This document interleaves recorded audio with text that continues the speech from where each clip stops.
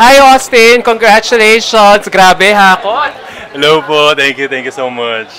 By the way, my name is Adam Hinato. I'm a pageant vlogger here. It's my second time to cover Mr. International Philippines. So actually, I covered the tail end. I just came here like 15 minutes ago, so I was only able to cover the tail end of the event wherein they were already giving the awards. So I was so surprised that hindi mo surprised, I was stunned that you made hakot all the awards earlier.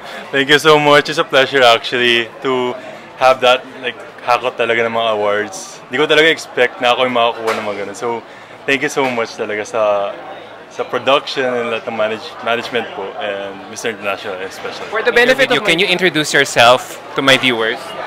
Yes, I'm Austin Jordan Rodolfo Dizon Kabatana. Medyo mahaba. But you can call me Austin or Oz. And you can find me on IG and Oz hashtag or underscore Dizon. Yes. Grabe guys, ang tangkad niya. How tall are you? I feel like a midget in front of you right now. My height is 6'3" actually.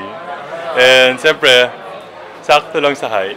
And I'm thankful for kay God para sa height ko. So are you still in school? Actually, I graduated in Nevada in States with my first degree. And I'm taking up my second course in Benilde with marketing management. Wow, you're taking up your second. What's the story behind that? Wow, do you like learning a lot? Do you like studying a lot? That's why you're pursuing your second course right now. Yes, actually, my grandparents and my mother and father taught me that knowledge is power. No one can steal you knowledge except for you. So that's the one thing I want to invest in. So wait, so you live abroad? Actually, I live in Pampanga, but we moved in QC in Quezon City. But we used to live in Nevada, Las Vegas, Nevada. Oh, so you seem to be, how old are you again? I'm 24 years old. You're 24 years old and you seem to be accomplishing a lot of things right now. So why still join a pageant like Mr. International Philippines? Siyempre, a platform like this, the Mr. International, is extra like experience and exposure as well. And it will give me some more abilities and to develop myself as well with more confidence and more siyempre, posture. With a pageant like this, you will know with class. How did you see the potential in yourself na you could be a force to reckon with in pageant? Yes, actually I saw myself during the pandemic. I want to know that I can do this, and starting looking in the mirror, I believe in myself as well. That I can do this. Join pageants, join model, and many more gigs. How do you see yourself 5 years from now?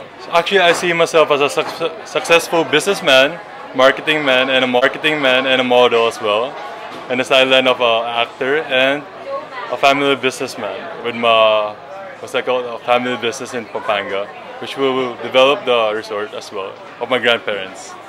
Yes. Did you take up your marketing course to help your family business? Actually, I did, and I want to be a well-known marketing manager as well, to be known as a salesperson too, and a state for the higher end. Yes. So now that you're here in Mr. International, how are you packaging yourself? How are you marketing yourself? Because it seems to be paying off. Because look, you just made hakot all the special awards. Actually, I'm marketing myself as a yes. As a high brand model and a high brand pageant goer, as well as a well-known student. Yes. That's nice. Now, so, with your foray here, what do you hope to achieve with your candidacy here in Mr. International Philippines? I hope to achieve more goals in life, actually, and to excel more in pageant going as well, and more gigs in the higher-end brands as well. This is your first national pageant? Yes, actually, this is my first national pageant. Actually, this is my first of all. Ang daming male pageants dito sa Pilipinas. What made you choose Mr. International Philippines? Yes, kasi Mr. International kasi is a well-known organization talaga. Nag-research ako actually with Universe, Manhunt, and actually I saw that potential talaga sa Mr. International is high. And in platform like this, it's grateful to be here talaga. Since you're taking up marketing, di ba alam naman natin sa marketing may USP, unique selling proposition.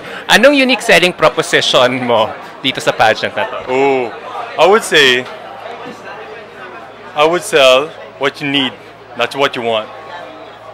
So we need you. Yes. Yun ang ano mo, pinapaalam mo sa amin. We need you as a title holder. Yes. Why? Exactly. Siyempre, papakita akong gilas ko, papakita akong talent as well and the brains to show the world that Philippines is one of the competing countries in the world. We can't wait for that. So on that note, maraming salamat for allowing me to ambush interview you. Alam mo, kamukha mo si Donnie Pangilinan. You realize that? Actually, dati pa na-realize ko and I'm grateful pa rin kay Donnie.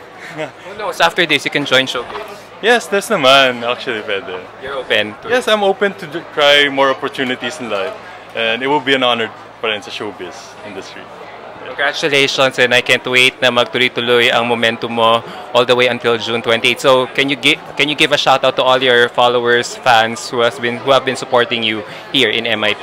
Yes, shout out po sa mga followers ko sa Instagram, Facebook, and thank you po sa lahat ng nag-support sa akin, family ko, friends, mga naniwala po sa akin, mga stylists po. Thank you po so much. I appreciate it.